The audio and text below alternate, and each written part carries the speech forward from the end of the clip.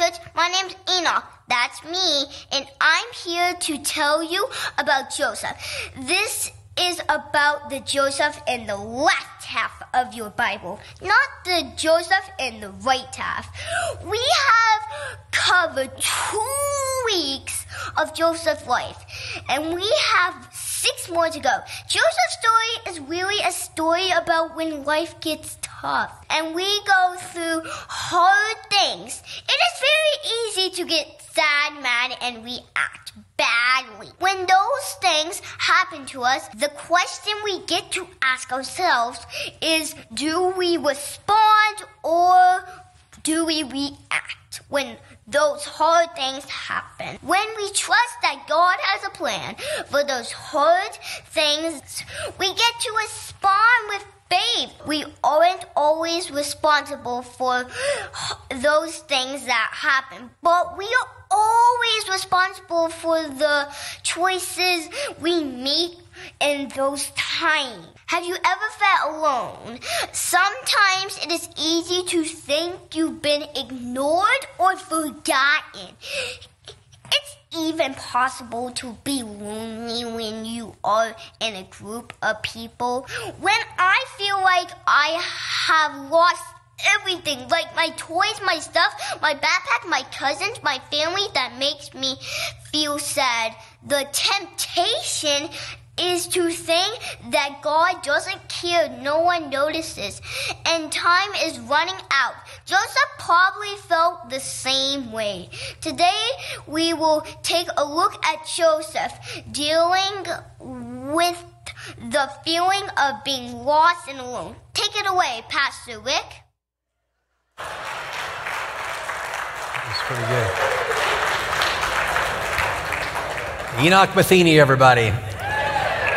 So after first service, I had more than one request for Enoch just to preach this service, and so we're going to bring him back from Kids Block, and he'll give the rest of the message today. That would probably be a lot of fun. It's not going to happen. I was just kidding, but it's a great way to start the service off. Hey, something happened to me a couple days ago. Actually, it was a couple weeks ago. When you get old, a couple days, couple weeks, couple months, it's all the same thing. I came back from a short trip and saw a notice on my door. And I live in Ankeny, in a neighborhood in Ankeny, and it's one of those neighborhoods with a homeowners association where you got to pay them money to tell you what to do. And you know, it's one of those. It kind of irritates me. I bought the house knowing I was at a homeowners association. I got it, and unfortunately, I got it because I got a note on my door when I got back from this trip that said that, and it was actually from the city, that said I needed to trim my trees, that I had trees that were out of compliance to Ankeny policy, and that if I didn't trim my trees, or I don't know what they were going to do, something or else, just a ... an ellipsis at the end. So I thought, maybe like you would think, I'm like, yeah, they'll probably forget about it. It was just a random note. I won't worry too much about this. My trees look fine to me, and I didn't do anything about it. I got a knock on my door, I don't know, about a week later. And, you know, when someone knocks on your door these days, it used to be exciting. Now it's not. It's kind of creepy. Someone knocks on your door. I said, Joy, someone's knocking on the door. And she said, I'm not going to get it. And I said, well, I'm not getting it either. No one texted me and said they were coming over, so I didn't answer the door. But I looked out the window, and I saw a City of Ankeny truck. And I'm like, oh, my goodness, here I go, right? And the business card left there on the door with a notice saying that all trees in residential areas in Ankeny are supposed to be trimmed 8 feet above the sidewalk. 8 feet.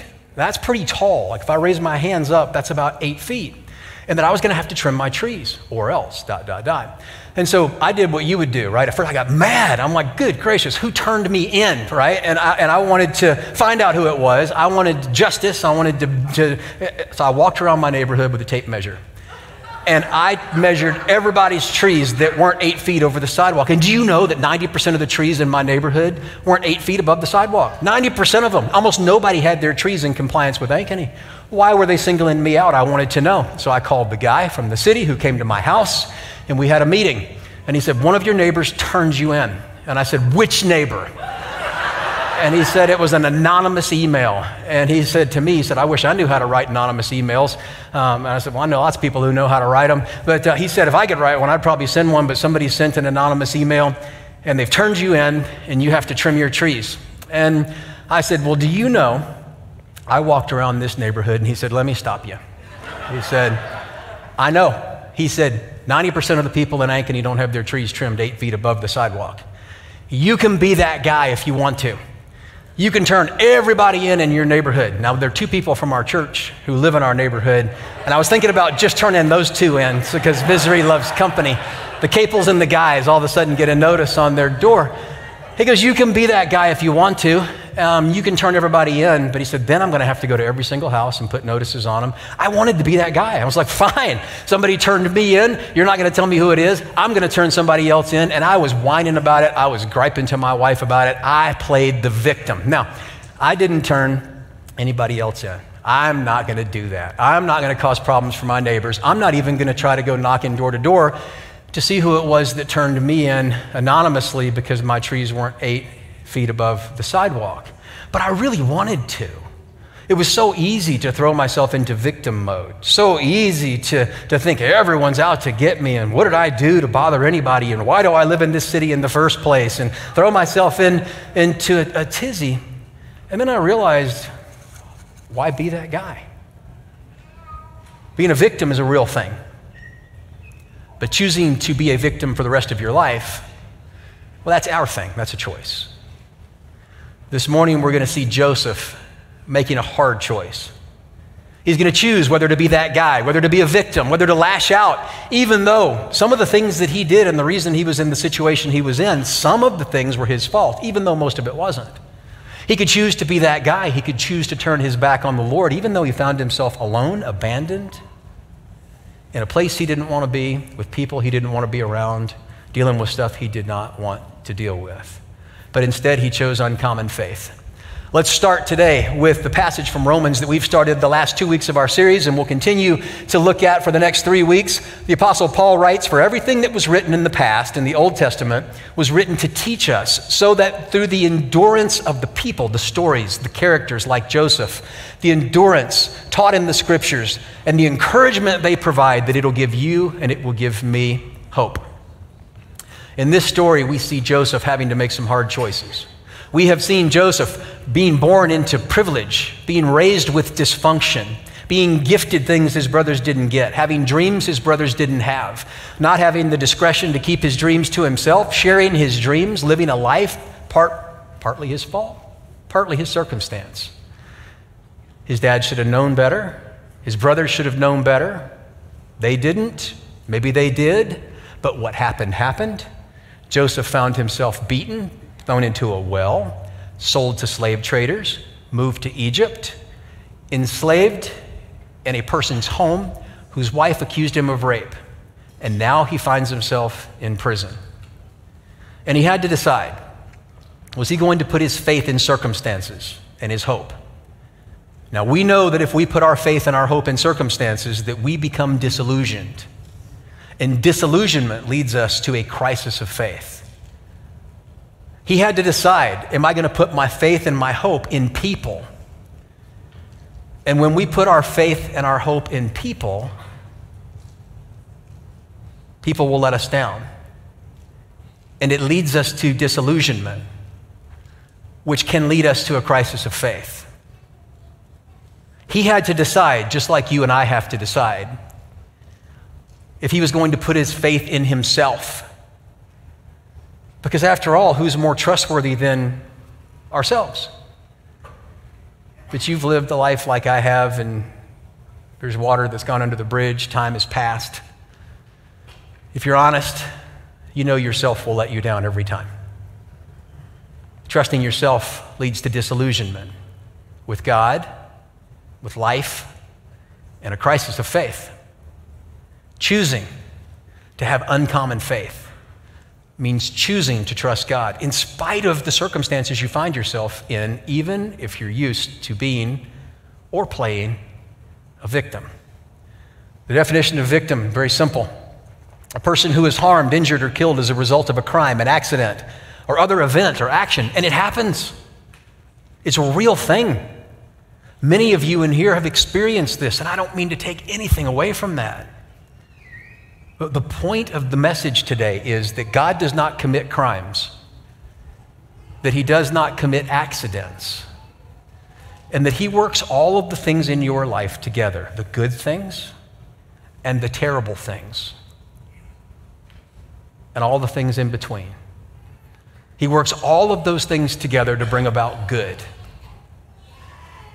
Morally, spiritually, intrinsically good. Even though it doesn't look like it. And we have to decide who we're going to trust. So right now you're going to listen to an excerpt, a narration of the scripture, of the story that we're going to cover today. And then I've asked Pastor Dan to come and share a testimony, a little snapshot of his life, where he connects with Joseph in a way that maybe you can relate to, in a way that I know will encourage us and also I think really make us appreciate how faithful God is. So now just relax, listen to this entire chapter as the story of this excerpt of Joseph's life is unfolded for you. And then after Dan shares his story, I'll come back and we'll apply this truth together.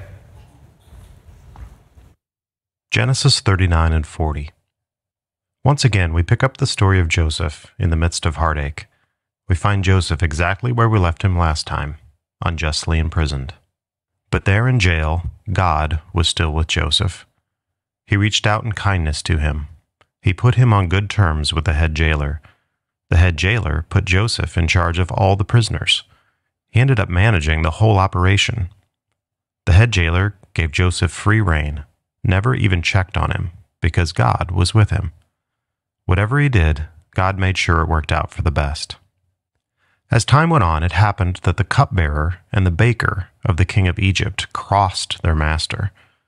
Pharaoh was furious with his two officials, the head cupbearer and the head baker, and he put them in custody under the captain of the guard. It was the same jail where Joseph was held. The captain of the guard assigned Joseph to see to their needs. After they had been in custody for a while, the king's cupbearer and baker both had a dream on the same night, each dream having its own meaning. When Joseph arrived in the morning, he noticed that they were feeling low, so he asked them, "What's wrong? Why the long faces?" "We dreamed dreams, and there's no one to interpret them." "Don't interpretations come from God? Tell me the dreams." First, the head cupbearer told his dream to Joseph. "In my dream, there was a vine in front of me with 3 branches on it. It budded, blossomed, and the clusters ripened into grapes. I was holding Pharaoh's cup. I took the grapes, squeezed them into Pharaoh's cup, and gave the cup to Pharaoh." Here is the meaning. The 3 branches are 3 days. Within 3 days, Pharaoh will get you out of here and put you back to your old work. You'll be giving Pharaoh his cup, just as you used to when you were his cupbearer. Only, remember me when things are going well with you again. Tell Pharaoh about me and get me out of this place. I was kidnapped from the land of the Hebrews, and since I've been here, I've done nothing to deserve being put in this hole. When the head baker saw how well Joseph's interpretation turned up, he spoke up. "My dream went like this. I saw 3 wicker baskets on my head. The top basket had assorted pastries from the bakery, and birds were picking at them from the basket on my head." This is the interpretation. The 3 baskets are 3 days. Within 3 days, Pharaoh will take off your head, impale you on a post, and the birds will pick your bones clean. And sure enough, on the 3rd day, it was Pharaoh's birthday, and he threw a feast for all his servants. He set the head cupbearer and the head baker in places of honor in the presence of all the guests.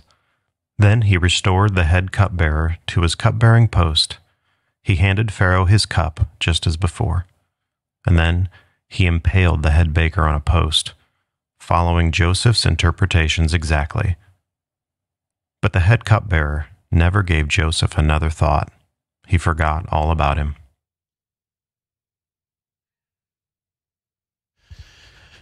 When Rick and I were riding in a car, he said, "Hey, I'm talking about abandonment, alone, and being forgotten." And if anybody knows part of my story, Pastor Rick does, and as much as he knows, I will share it. As you get older, it gets a little harder. You know, you get a little older, you get a little more emotional, but what I know is perfect stories I can't connect with. Broken stories I get. And part of the understanding of abandonment, being forgotten and alone.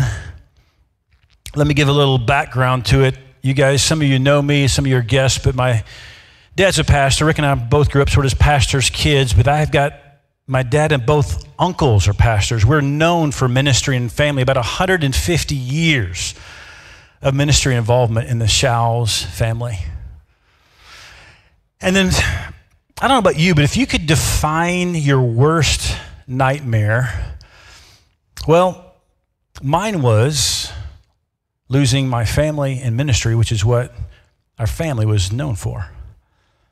So after about 18 years of doing family and ministry, we had walked through some ministry that was hard. We had some leaders that made some bad decisions, some things you see and watch on TV had happened, and so it had been rough. We went back to the Quad Cities there in Davenport, Iowa, to sort of call a timeout, to regroup, catch our breath, and start over.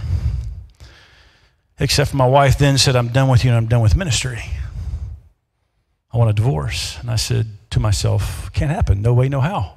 We're Shaw's. We are known for ministry. We're known for family. We impact people. It's what we do.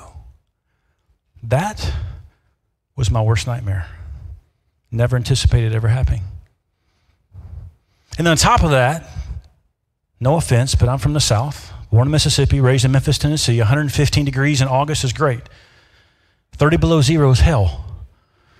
We are told down south people die below zero, much less 30 below zero. So not only am I living my worst nightmare, I'm in the place after 18 years. You know how you sort of say, God, please never this, like somewhere further, but not in Iowa. So I'm walking through this divorce. I find a house. It's a farmhouse in the big, massive city of Donahue, Iowa. Donahue, Iowa has two things, cows and corn, and that's about it. I'm alone, I'm isolated, I'm 500 miles away from my family, my support group, any help. And I'm looking around like we all do, regardless of the circumstance. You know, or some of you know what that feeling is like where you ask, how in the wide world is this fair? How after 18 years of helping leaders and people and equipping and preaching and teaching, how is this fair? And then look where I'm at. There's nothing, there's nobody, and I'm going to die here pretty soon because the cold, and I find myself in this little farmhouse trying to figure out what's fair. I'm so, as you are sometimes in that season, so angry thinking, why, how, all the questions that we ask. I remember going on a conference, re-educating myself to jump back into the workforce after 18 years, and I come back 18 years, you've acquired a lot of stuff, beds, furniture, and we had 4 15 by 20 by 20 foot tall high storage units. And I come back to everything gone, hoping and praying God might restore this marriage. This might be a really cool story, but I come back and everything's gone but my weight equipment, my tools, and my clothes. And I realized the reality, this is happening. I went out behind the storage shed and said things to God. I wasn't having a bad day. I was starting to fall into hopelessness. And I cursed God, and I expected and wanted to die. If I had done something in your grand scheme of fare, I'm a big boy, you can take it on me, but I have 2 boys that are innocent. They don't deserve this. They've done nothing wrong. And anger leads to frustration, leads to bitterness, and I just decided to write God off, thinking, as a pastor's kid, doing this for 18 years, maybe this isn't even true. Maybe this is a lie. Maybe this is brainwashing. Maybe at best this is theistic evolution. God created us and said, good luck, hope it works out. I thought maybe that's what's true. I remember wrestling in the home alone in this house, trying to figure things out, trying to figure out the job situation, trying to just literally survive. And these whispers, these lies of whispers starting getting louder in my head. So loud that I started believing them as truth. Again, not a bad day. I started losing all hope, being abandoned, isolated, alone. A gun beside me Never in my life have I battled this except for that season where I said, this is what it's like. I can't take this loss. I can't take this pressure.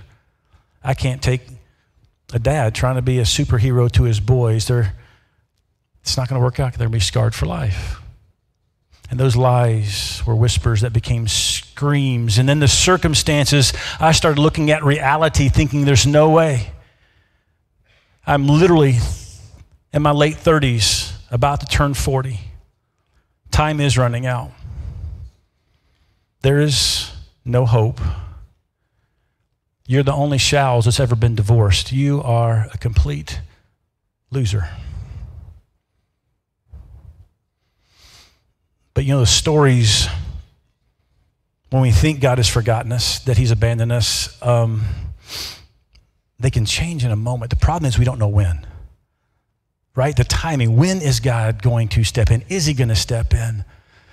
I'll never forget the time where I felt all those abandonment, alone, and isolation. All of a sudden, the ex-family, right, the guys that everybody tells you stay away from because blood is thicker than water, separate yourself, started to become family. They saw what was going on. I have the ex-sister-in-law and ex-brother-in-law say, hey, listen, we see what's going on. We're going to buy you and the boys a house. Who does that? Fix a meal, send a card, but who buys a house? Started thinking, maybe, God, I'm mad, I'm ticked. Maybe this is part of your plan. And then things started happening more and more. I didn't want to give God total credit, but you couldn't not see it. So I'm sort of like, doing this. I can't see, but I can't deny that you're doing something. I have a job. On paper, I have no reason to have. I get this job at a medical company. The new general manager is a believer, a former VP of a multi-billion-dollar company, and becomes a dear friend, a mentor.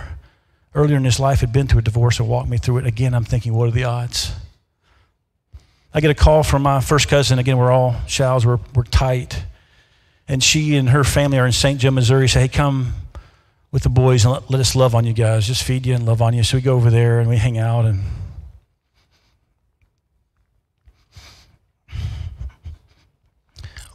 what are the odds that my first cousin's best friend, leading the student group, happens to be a lady named Lori, who is my wife of 10 years now, and everything changed. See, what I thought was a period in the story, the whispers of the lies became screams. Circumstances I thought were reality were all a farce. It's everything that we have preached for now 30 years is 100% true. God was writing a story. It was just a comma. It was not a period. And what I know is until God stops our heart and stops our breath, we have a purpose. And as much as none of us want to go through this chapter, guys, it's the only way that sort of reality connects, Proverbs 3, 5, and 6 remind us, trust in the Lord with most of your heart. No, it doesn't say that. But that's sort of how I lived it for a while. I didn't want to give him all of my heart because I felt like he betrayed me, but God was just saying, hold on. Every day, just hold on. Trust in the Lord with all of your heart. And don't lean on your own understanding because you'll end up in a straitjacket. I promise you try to figure it out. It doesn't make sense. In all your ways, you acknowledge him, you submit to him, and he absolutely will direct our paths and make them straight. Thank you, Dan.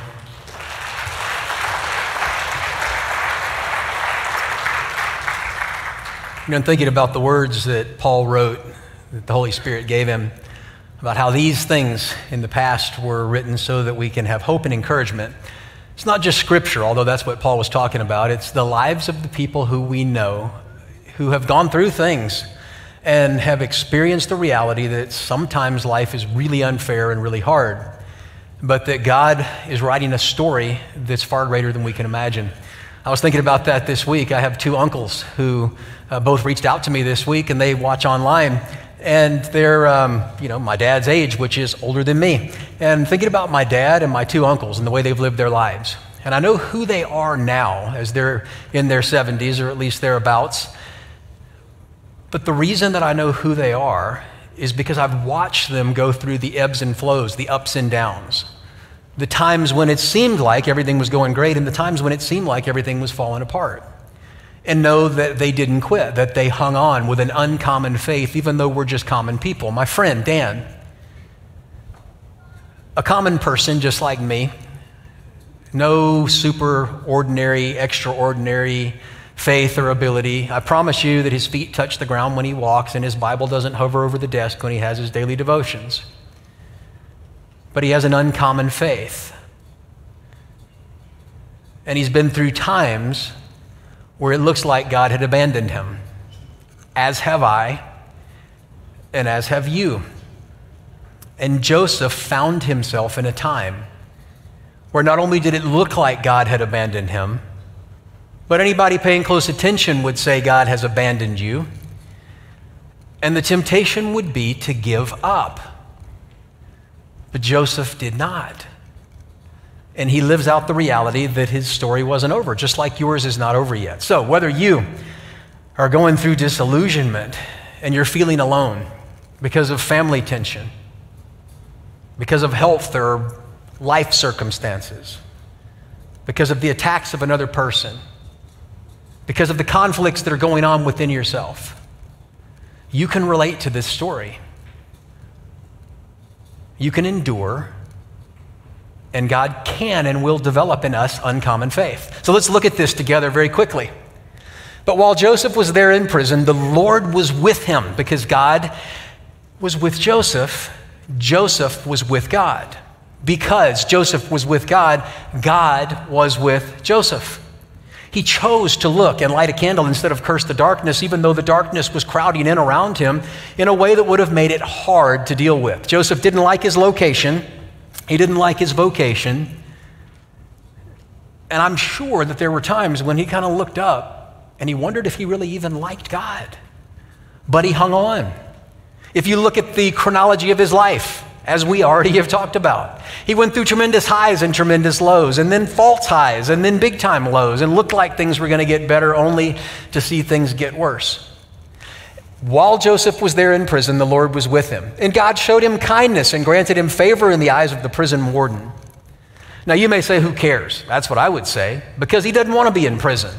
And God gave him favor in the eyes of the prison warden, and he gave him a certain responsibility within the prison that allowed him to do something that he otherwise would have not been able to do. Now let's continue to look at the story. So the warden put Joseph in charge of all of those held in the prison, and he was made responsible for all that was done there. Sometime later, the cupbearer and the baker of the king of Egypt offended their master. He was angry with them, and he put them into custody in the house of the captain of the guard, the same prison where Joseph was. Now here's where the story gets a little bit, the plot turns. The cupbearer, who was the right-hand man of the king, a best friend of the king, somebody who had to taste everything that went into the king's mouth because many times assassinations were attempted or done through poisoning, and so the cupbearer was the one who stood between the potential assassin and the king himself, who would taste the food and drink the drink, and oftentimes was a confidant of the king, like Nehemiah was, if you know your Bible or have been around church for any period of time. And then the baker who made the food that went into Pharaoh's mouth, they had made Pharaoh mad for some reason. Who knows if they made a bad dinner, if they gave him bad advice, threw them into prison, and they had a dream. Now, do you know the phrase trigger warning? Are you tracking with me? You see this sometimes. You see trigger warning like on TV or, if you're on Facebook or something. And what this literally means is that whatever you're going to see or experience or hear could remind you of some trauma and bring up memories or things or feelings that are going to take you back to a situation you don't want to be in. So be careful. There's a trigger warning. It's a real thing. Here's a big time trigger warning because you have Joseph and you have two people who had two dreams. Now, do you remember how Joseph got into trouble in the first place? With dreams. He dreamed dreams and he told his brothers about it, and his brothers beat him up for it and wanted to leave him for dead. The cupbearer had a dream. He had a dream about some grapes and some fruit, and he made it into wine and gave it to Pharaoh, and there were 3 of them, and Joseph said, yes, I'll interpret the dream. The baker had a dream with 3 baskets of bread, birds eating out of one of the baskets. He had a dream and he wanted Joseph to interpret the dream. Let's look at the scriptures here, and I'll just kind of explain it as we go. Each of the men, they had a dream the same night, and each dream had a meaning of its own.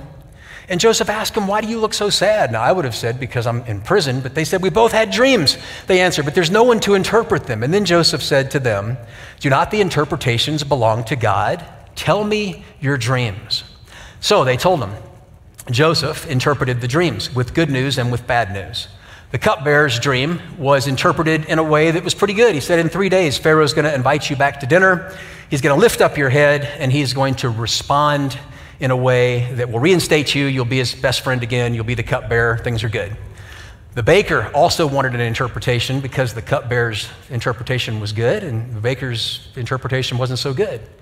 Joseph said, in 3 days, Pharaoh's going to lift up your head. He's going to cut your head off, and he's going to basically impale you, and birds are going to eat your body. Now, Joseph didn't tell them what they wanted to hear. He didn't candy-coat the truth. He told them exactly what God had told him to tell them.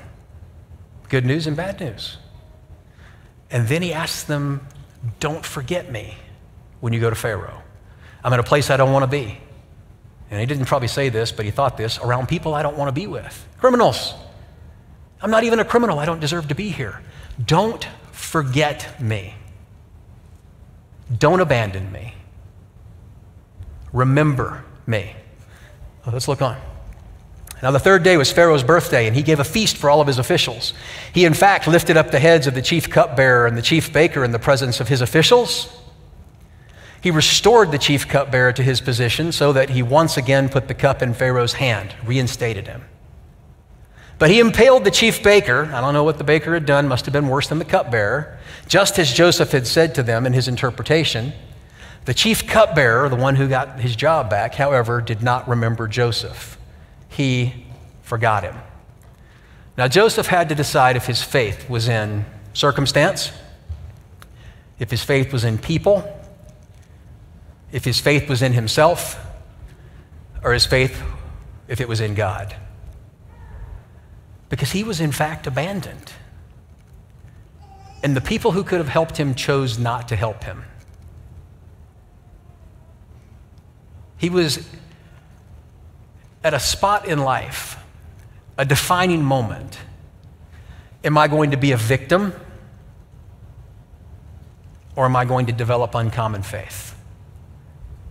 Am I going to look at the darkness as real as the darkness is and curse the darkness, or am I going to light a candle and be a light? And the Bible says the Lord was with Joseph because Joseph chose to walk with God.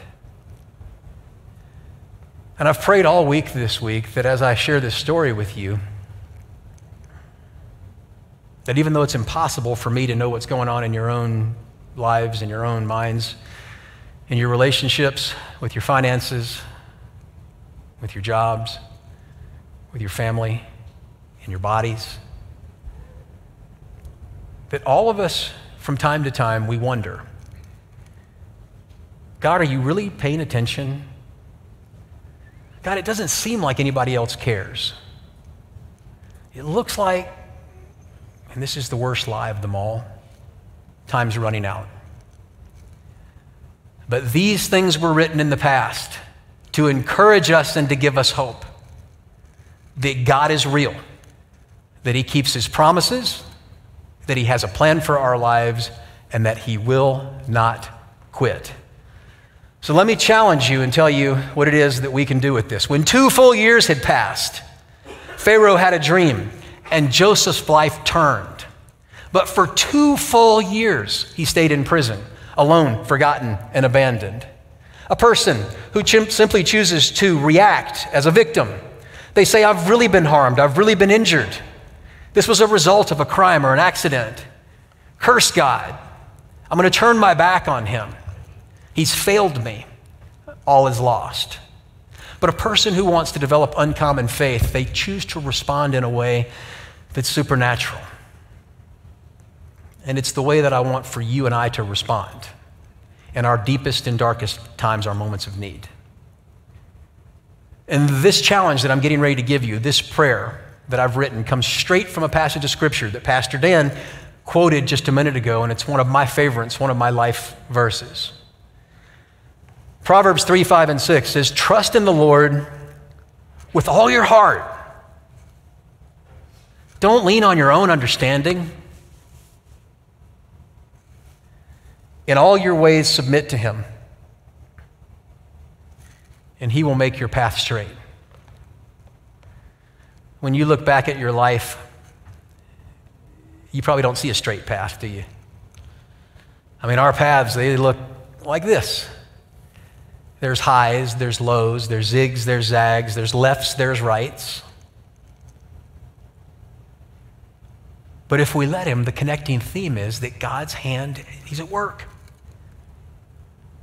That he is paying attention. The time is not up. That your life isn't over. And that there's a next coming. And unless we choose to trust God, we could miss the next.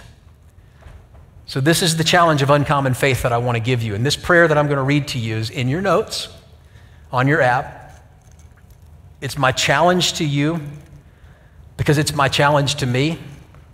And I promise you that our pastors here on staff, we're just people just exactly like you. We're trying to figure this out and get it right. Maybe we've had a little more time to practice, but this stuff is so hard. But this is what it looks like for common people like you and me to develop uncommon faith, to be able to pray a prayer like this and to mean it with all of our hearts. So here it is. I'm going to leave it with you. It's your choice to decide what to do. Now, I want to tell you that next week we're turning a corner, and Joseph's life is going to start to turn up. He's going to have opportunity. He's going to have promotion. He's going to have the chance to avenge. But don't miss this moment, because these last three stepping stones, these are what allowed God to give Joseph his next and for him to be able to discover his purpose. I know how challenging this is. I do not give this to you lightly. I do it because I love you. And I don't know any other or better way. Here's how a person of faith responds. God, I believe you're in control of my life.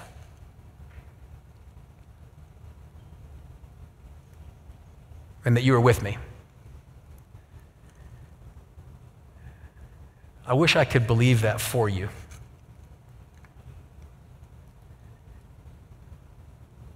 Do you really believe it? This is the kind of belief that goes beyond feeling or experience. It's the belief that comes from deciding that this is who I am and this is what God says. I believe you're in control of my life, God, even though it doesn't look like it. And that you're with me. If you have things pretty well lined up, there's a gentle breeze at your back and a warm sun on your face, life seems pretty good, God's with you. If you're in a mess and your life seems like a tangled web, and you have no clue how to even begin to put things back together,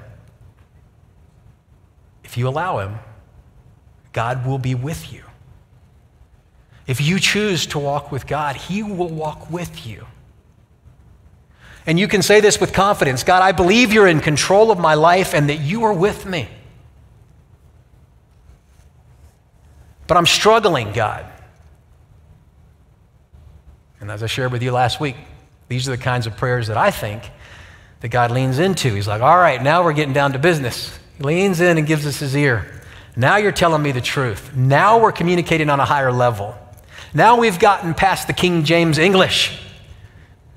The these, the thou, the thuses, and the therefores are gone, and you're being real with me. What do you want from your kids? That's what God wants from us. But God, I'm struggling. I know you're in control. I don't like things. What things? Pick your thing.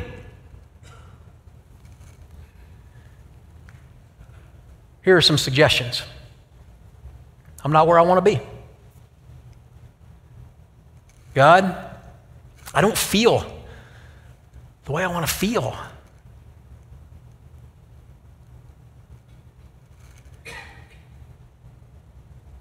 God, I don't have what I want to have. God, I'm not with who I want to be with. I'm not even doing what I want to be doing, God. But I believe you're in control of my life and that you're with me. But here's the reality. I'm struggling. And that opens the door to something, friends. It opens the door to your next. Because this, in fact, is what comes next. Straight from Proverbs 3, 5, and 6. God, change my circumstances, please. Sometimes he does, and sometimes he doesn't. And sometimes he does in a while. And sometimes the while can seem like forever. But it's okay to ask. God, change my circumstances. Or change my heart. Make me want the things you want. Proverbs 3, 5. Trust the Lord with all your heart, and don't lean on your own understanding. A person of uncommon faith can say this. Change my circumstances, God, or change my heart. Make me want the things that you want. And here comes the power. But if you don't, I won't abandon you. Because I am becoming a person of uncommon faith. Like Abraham, like Moses, like Joshua, like Joseph, like my Uncle David, my Uncle Ray, Pastor Dan. Not perfect people, common people with an uncommon faith. You can't get to what's next until we deal with what's first. And so far in Joseph's life, we've seen forgiveness, manning up or womaning up, and dealing with temptation. And then finally, being willing to embrace the disappointment and aloneness that sometimes accompanies life without giving up on God. And just like next week, we see the next in Joseph's life, you'll see the next in yours too. We're going to do it together. Father, thank you for my friends.